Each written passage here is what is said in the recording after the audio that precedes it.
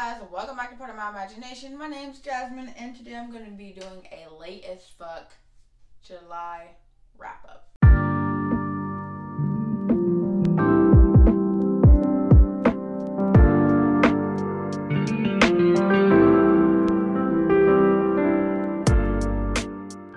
Okay, so like I said, this is a July wrap up. It's super late because I've been really busy and I just haven't had time to record. So I read a total of, I just counted and lost 1, 2, 3, 4, 5, 6, 7, 8, 9, 10, 11 books. That was a total of 4,986 pages. Woo, woo. I did listen to one audiobook, but I still added the page counts because technically I read the book, but I listened to it, but I still wanted my pages. So, yeah. Anyways, let's just get right into it. Okay, so the first book that I read was The Raven Boys by Maggie Stiefvater. I gave this book 4 stars. I really enjoyed this book. If you don't know what this book is about, I'm granted everyone should know what this book is about, but a lot of people were saying that they didn't know how to explain it. And in a nutshell, this book is about a girl named Blue who has a family. She comes from a family of gypsies. Now, she's the only one that can't tell people's fortunes or like see anything about her life. But from the time that she has forever known, her family and everyone that has ever done a reading for her has said that the boy that she falls in love with, if she kisses him, he is going to die. That is one of the main plots of the story. Now, Blue ends up meeting this boy, or she meets a group of boys that go to this all-boys school, private school, whatever. You know, they're rich or whatever, like the stigma of like being rich and preppy and just like spoiled. And she meets this boy named Gansey. He is a very interesting character. All the characters are really interesting. There's a ton of plot twists that happen that you're like, oh shit. The next book that I read was We Hunt the Flame by Hassel Faisal. Obviously, I gave this book 5 stars. This is one of my favorite books of 2019. I will say it's at least in my top 10 favorite books of all time. So basically, the main character is Zahara, and she is basically a huntress, but no one ever calls her a huntress because it's kind of like looked down upon, or it's frowned upon, or kind of forbidden for women to do anything that isn't meant as a woman role. And she is basically saving her family and her village because the land's dying and there is no food. So she's going and hunting in this forest that nobody else can go in, and she can. And then you have another main character, Nasar, who is the Sultani's son, and he is an assassin. They call him the Prince of Death because literally, if you get targeted to be killed or assassinated, he's gonna be the one, and if he's the one to do it, you're gonna die. So obviously, he is meant to stop the hunter from getting the book that's going to bring magic back. He doesn't know who it is, and things happen. They get put on this island, and things start going crazy. And my favorite character, Altair, is like my heart, my soul, my teddy bear. The next book that I read was Harry Potter and the Sorcerer's Stones by J.K. Rowling. I gave this book, what did I give this? I gave this book 4 stars. Really, I gave it like 3.75 stars because, yeah, it was alright. Obviously, I'm not reading it when I should have read it. So, obviously, I'm 27 years old. How many times can I say obviously? But, yeah, it was basically the movie. Honestly, the movie did really well on following the book. I really enjoyed it. Ron and freaking Harry were, like, mean as shit to Hermione. And, like, Hermione was kind of annoying, so, but I can take away from that the same way that I read the series of Unfortunate Events. I can understand that this was meant for a younger audience, so I might not, the love for it that I have for that everyone else has for it isn't going to be the same, but I really still enjoyed it. I'm looking forward to reading the next one. Alright, the next book that I read was Sleeping Giants by Sylvain Nouveau. I gave this book 5 stars. It was so good. It's sci-fi. heavy science, like, yes, heavy science, and then it touches on like being a linguist, which I thought was really cool. So basically the story is about this group of people that are in this like secret project. And basically the scientist that is the lead on this project, when she was a little girl, she had like fell in this ditch or whatever, and she fell on this large hand. And from that, it sparked her like mind, or it sparked her love for science, and she wanted to be a scientist, and that's what happened. And then later on in life, when she became in like her 30s or whatever, she got invited on to be the lead scientist to figure out what these body parts are, because come to find out, there were other parts, and it wasn't just this one. So obviously, sleeping giants, it's a large giant. Now you get introduced to two other main characters that are, one is a pilot. She's in the army, which I thought was really cool because, like, you know, has army. I'm in the army, you know what I mean? Whatever. But she is one of the ones that is going to help try to get this robot to work. And then obviously there are other things that ensue. It's really, really crazy. It's told in like a case file interview type thing, which I thought was really interesting. I read along and listened to the audiobook, and the audiobook was really, really good. It had like a full cast, so all the voices are different. I really fucking enjoyed it. The plot twist at the end was like, oh, I can't wait to pick up the next one. So I'm just gonna move along to the next book. The next book that I read was Red Queen by Victoria Aveyard. I gave this book 4 stars. I really enjoyed this book. I'm sure everyone knows what the Red Queen is about. I'm kind of behind on like some of these series, but if you don't know what this book is about, this book is basically about two groups of people. They're being Reds, and basically the weaker form or whatever, and then you have the Silvers that are like the government, or not government, but what are they? The king, and then his family or whatever. Now, the main character, whose name I can't think of right now, she ends up having powers, and she shouldn't have powers because she's a Red, and she has no attachment to Silver. So she gets put into this, like, she is being a servant at this tournament and somehow gets caught up in it, and that's how her powers come to flourish.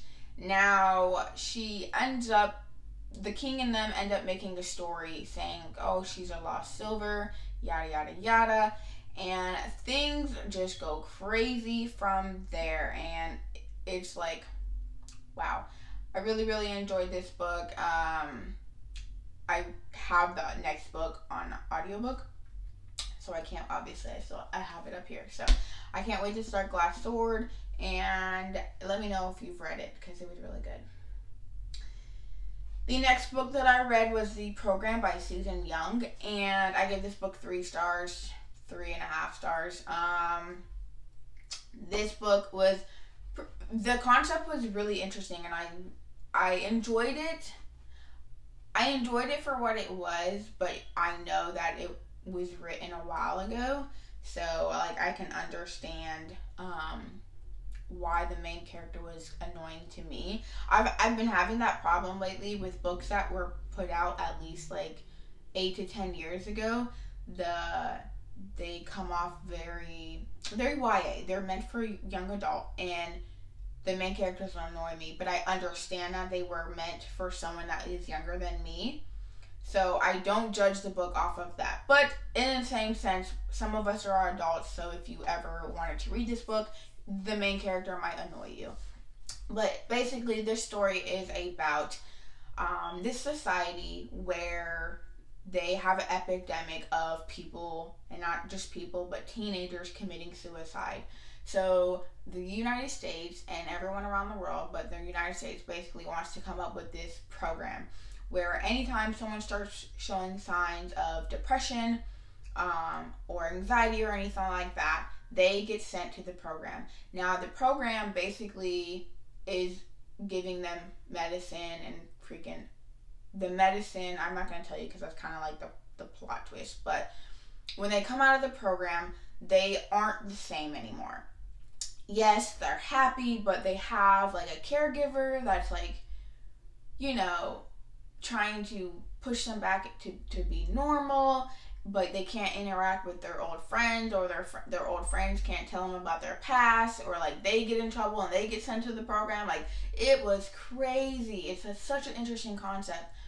So we have a main character whose brother ended up killing himself, and he was best friends with her boyfriend. Now there's a group of 3 people, and they're all just trying to keep each other motivated. Like, they can't show any type of emotion. Like, even their parents would report them if they started showing signs of depression. So because they're under the age of 18, they can get sent to the program. So they're just trying to keep each other motivated. And then obviously things happen and the main character gets sent to the program. Now, what irritated me was because in my mind, right, if I know they're going to sedate me, instead of letting them sedate me with a needle and they're offering me the pill, I'm just going to take the pill, put it in my mouth, act like I swallowed it, and be done with it. But the main character, like, it never even clicked in her mind to be like, oh, okay, you know, I'm just going to fucking fight you and make you sedate me instead of just taking the pill and not taking the pill. Like, she just did some dumb stuff, and I was like, that's just stupid. Why are you doing that? You're just being difficult. Like, the next book that I read was Other Words for Home by Jasmine Warga. This is a middle grade. This story is about a girl who is a Muslim living in Syria, and her brother is in activism for basically trying to fight against the government because he believes that what the government is doing is wrong. So war is starting to get heavy and her town is starting to be affected. So the mom and her move in with her uncle in America. And it just kind of tells the story of being a Muslim, coming to America, looking for asylum, essentially. And it just tells her perspective of being Muslim and going to an American school, but living in a family where, you know, her uncle isn't really doing or not that he's not following Muslim culture, but, you know, he's married to a white woman, they have a child together, and the daughter doesn't understand, so she'll say things and treat her cousin differently, because, like, obviously her cousin has a super thick accent, she can kind of speak English, but not the greatest, and, you know, they're going to the same school, but I thought it was a really good story. Like I said, I gave it 4 stars. It was really good. I honestly don't know why I didn't give it 5 stars, but it was a really good story, and I think that it, like, really opened up, like, looking at, one, being mindful of other people's cultures and their situations, because you never know. But also, a lot of people have this misconception that people that are seeking asylum are coming over here and just wanting to be American. No, like, she wanted to go back home. She wanted to go back to Syria. She wanted to see her dad. She wanted to see her family, her brother and everything, and all her friends. Like, her whole life was in Syria. But because of the, like, protests and stuff and the government and all this stuff, it wasn't safe for her to stay there anymore. But she wanted nothing but to go back. So, like, and then it also touched on, like, you know, being Muslim American and how that was different from being a Muslim from, you know, Middle Eastern countries. And it was just all around interesting, and it was done really well. And this was a middle grade. So, like, I feel like everyone should read this book. Obviously, I can't say if it was the proper representation, but I learned a lot from it. Like, the next book that I read was The Cruel Prince by Holly Black. I gave this book 4 stars. I really enjoyed this book. I'm not going to tell you guys what The Cruel Prince is about, because I feel like everybody knows what this book is about. But I super enjoyed it. Like, those plot twists, I was like, oh. The plot twist with the sisters, I was like, oh, damn. damn. And then the plot twist at the end, that what she did, I was like, damn, shit. I'm reading The Wicked King. It's not even on my August TBR, but I'm reading it because it popped up on my Libby app. So, like, that's all I'm going to say about that. And the next book that I finished was A Feast for Crows by George R.R. Martin. Excuse you. What did I give this book? I gave this book 4 stars, but really I gave it like 3.5 stars. And the reason why I say that is because the only character that I really, really cared about in the book was Arya. And there wasn't much Arya. There was more like Sam, Brienne, Jaime, Cersei, and I just didn't care. Like, it felt like a filler book. It was also it is one of the shortest books in the series, so I was just like, But I had already started it. I only had like 200 pages left, and I finally finished it in the month of July. So that's all I'm going to say about that, because read the series or watch the show. The next book that I read was Fallen Kingdoms by Morgan Rhodes. I gave this book 5 stars. I absolutely loved this book. I know I'm behind the curve, but I also haven't heard a lot of people talk about this series. But I really, really, really, really love this book. This book is told in multiple perspectives, not just 1 or 2, but multiple perspectives. It is obviously about this. There is magic in this world, but not really magic. So there's witches, and being a witch is basically looked down upon. And there's 2 different kingdoms where both of them are essentially cruel kings in their own sense, but one of them is larger, and one princess and her dad's advisor go into the other kingdom because this kingdom, one of the villages produces like this amazing wine, the best wine in like the whole like kingdoms. And something happens, or there's an argument that happens between the advisor and one of the sons, and the advisor ends up killing one of the sons in like broad daylight in public, and everyone sees it. So the older brother is like, I'm gonna pay you back for this. They freaking run away, get on their ship, and go back to the kingdom. And now this one event has this kingdom over here like, oh no, fuck that shit. Y'all already been treating us like shit, starving us. That's it. We've had enough. So they start planning this war against this one, where this one just thinks, oh, well, he was self-defense and blah, blah, blah. They don't see anything coming. But they got their own secrets. Characters are hating shit. People are dying. Unexpected romances. And you're just like, yes! It was so good.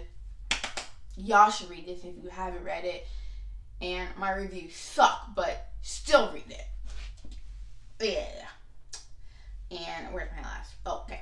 And the last book I read was Iron Gold by Pierce Brown. Clearly, I gave this book 5 stars because this was a reread for me. I literally finished the book 5 minutes before I showed up to the Pierce Brown signing. I was also late. Yeah. And I met Lauren from the Novel Lush. And by met, I mean like she was there. I was there. She was sitting over there. I was sitting over here. I seen her when I was going to ask a question, and I said hello. But that's not what this book is about. Anyways, I'm not going to tell you what this book is about because it is a 4th in the Red Rising trilogy. Yes, I know trilogy. But he continued on after the 3 were already came out. So it's kind of a saga. But yes, this book was so good. I'm not going to tell you about Red Rising. I'm just going to link my Red Rising review up here so that you can learn what Red Rising is about. It's one of my favorite series of all time, so you should definitely read this book. Like, read it. It's my brand. Clearly. Anyways, those are all the books that I read for July. If you read any of these books, let me know down in the description box. Really, I want to know if you've read Red Rising. Let's talk about it. If you read Fallen Kingdom, let's talk about it. If you read We Hunt the Flame, let's talk about it. But yes, that's all that I have for you guys today. If you like this video, please give it a thumbs up. Comment down below. Subscribe if you aren't subscribed. If you want to, if you enjoy my content, that's cool. If you don't, just come back and say hey. And if you didn't like this video, like I always say at the end, I really don't give a fuck.